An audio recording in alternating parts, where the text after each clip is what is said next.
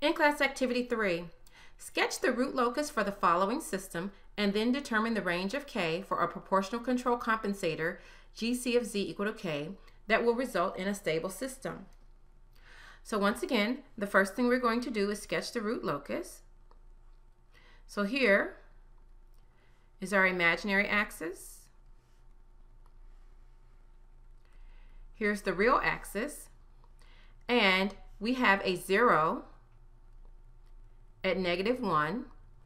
And we have two poles at 0.5 and at 1. So now I'm going to make a very crude sketch of our unit circle here. Just imagine this is a circle, okay? And then we're going to sketch the root locus. So what happens is the two open loop poles will come together, and then they're going to split apart, symmetric about the real axis. And then over here, they're going to come back together, and one's going to go to the 0, and the other's going to go to a 0 and negative infinity. So this is as k approaches infinity, as k approaches infinity, and they start over here at k equals 0 and k equals 0. So next we'll mark some points on here by first doing the same bilinear transformation that we did before. So if our closed loop transfer function, t of z, is k times z plus 1 over z minus 1 times z minus 0.5 plus k times z plus 1.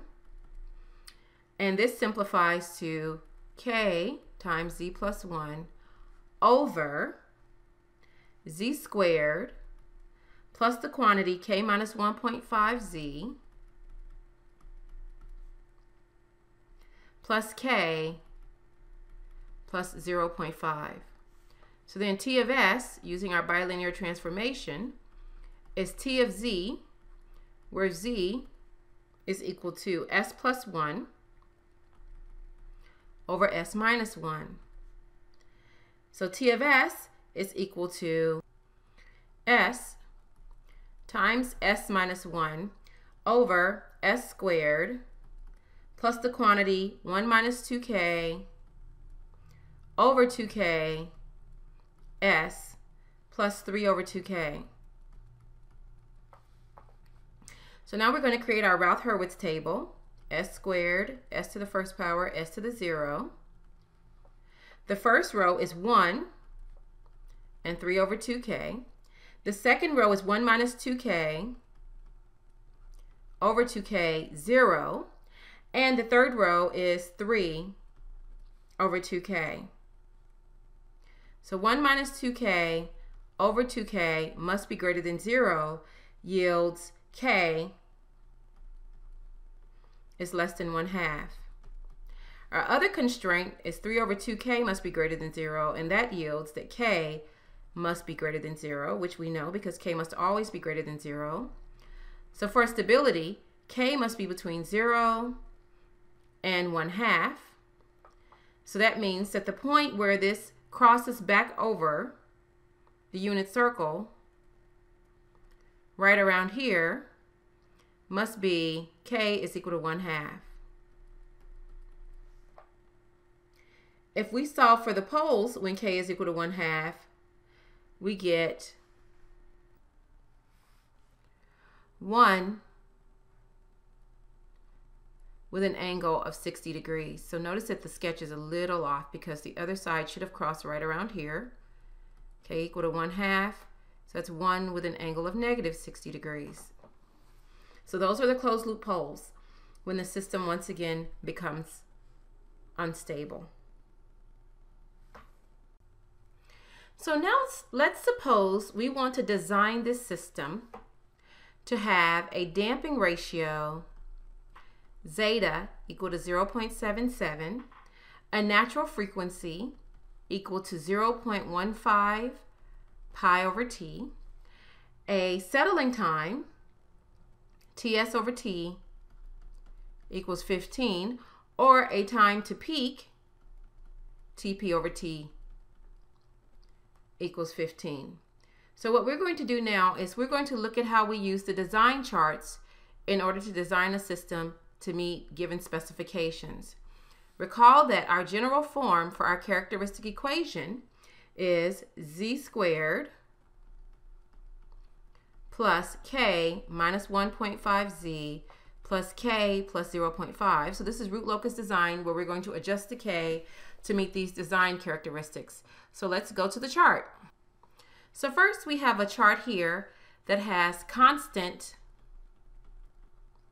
damping ratio curves and constant natural frequency curves. So if we want to design for 0.15 pi over t, we know that that's got to be somewhere in between the 0.2 pi over t and 0.1 pi over t curves. So we're going to just kind of estimate it about right here. And that we have a constant damping ratio of zeta equal to 0.07, and that's this curve here. So the intersection of those two lines gives us our desired closed loop pole. And our closed loop pole is 0.7 plus or minus j 0.2. So let's slide down a bit so you can see the other end here. So we extend these lines. So if the intersection is here, this one goes to intersect with this axis to give me the imaginary part of the pole. And this one drops down here to intersect with this axis to give me the real part of the pole.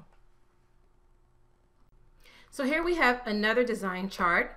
This one has constant damping ratio, constant settling time, and constant time to peak.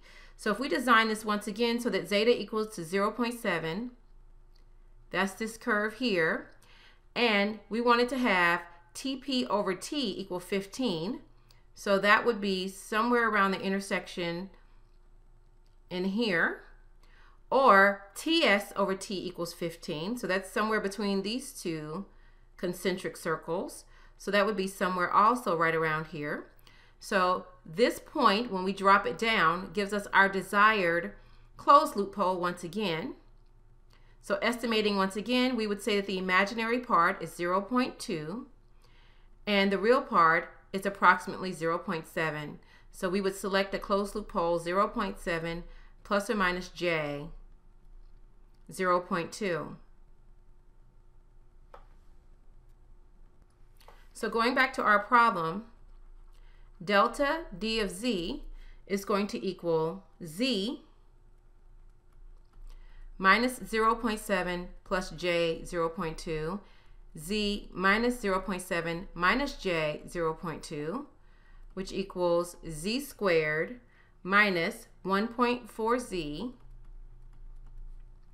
plus 0.56. And when we equate coefficients, we get that the gain k must be equal to 0.06 to satisfy these design constraints. And this concludes today's lecture on discrete time systems design using gain adjustment with root locus as well as steady state error.